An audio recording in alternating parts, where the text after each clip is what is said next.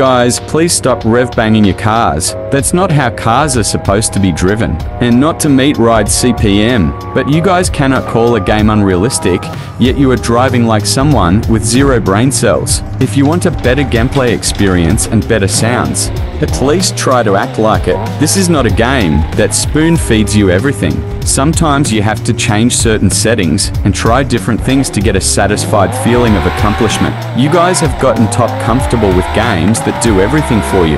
Now I'll show you exactly what I mean. Here is a real-life Jesco running a record time at the track.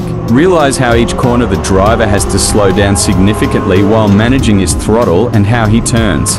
So I don't understand why people in car parking multiplayer expect to be taking perfect tight corners at over 300 kilometers per hour. Make it make sense. Even though it is kind of the game's fault for having a weird sense of speed, you still need to think in the realm of reality.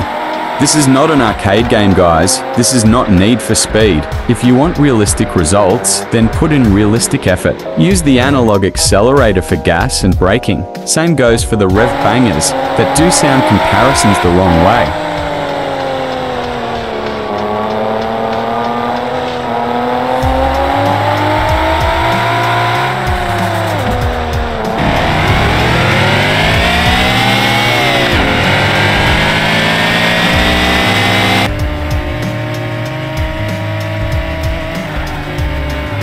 Play the game the right way. Thanks for watching.